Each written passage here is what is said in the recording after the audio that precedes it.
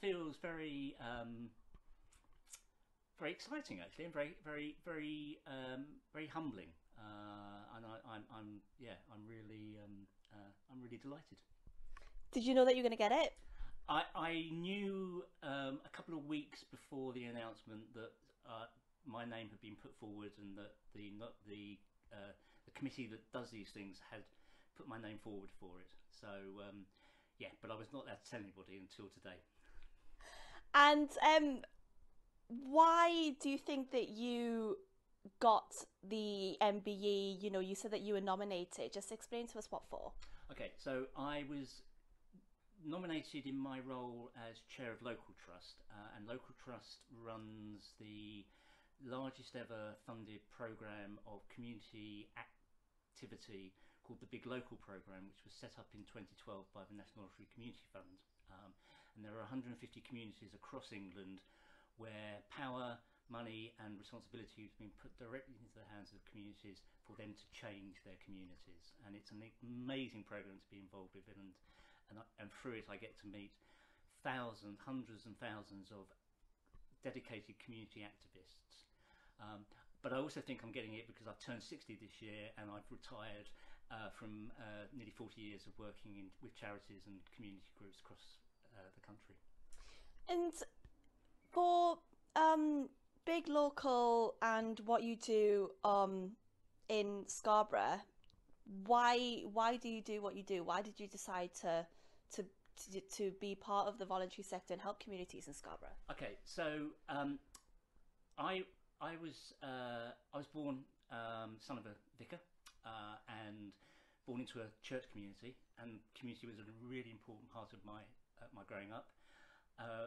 Before I left London, I spent 30 odd years working in all sorts of different communities, starting working with homeless people on the streets of London, had a midlife crisis when I ran an animal rescue charity for a few years, and ended up running an organisation called London Funders that, amongst other things, responded to the tragedy of Grenfell Tower, and we coordinated the philanthropic response to that. And when we moved to Scarborough, I got involved in the community up here, and I joined the board of Local Trust, which is when I found out that there was a Big Local at Barrowcliff.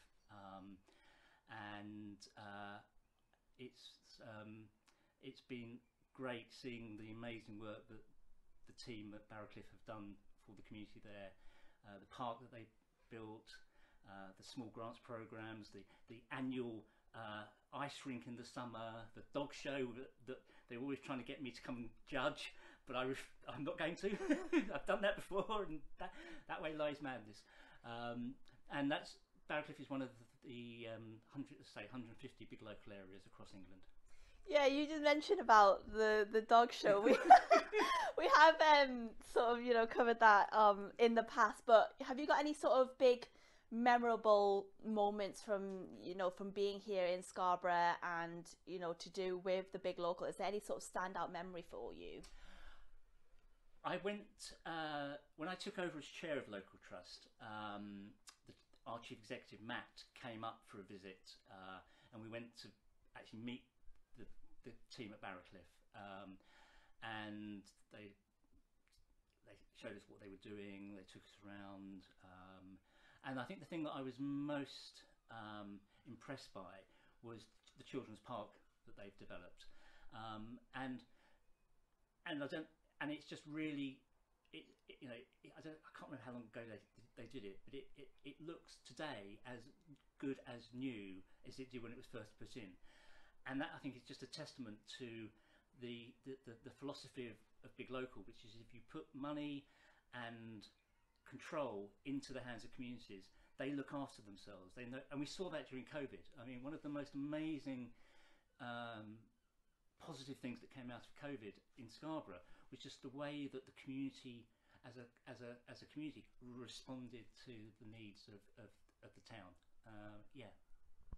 So with the MBE now then, are you going to celebrate? Are you going to change anything? Like some people change their name on the passport or whatever, or their driving license. Are you going to put MBE on them? I don't know if you can. I don't know. No, I don't think so. I mean, I may. I may put it in my signature on my emails, but you know, I don't. Yeah, I hadn't really thought about that actually. I'm going out for dinner this evening to celebrate with my partner and a friend. We're going to eat me. So it's not. So you're remaining humble. You know, it's not going to change who you are just because you got an MBE. No, it's not. No. You can ask other people whether I'm humble or not.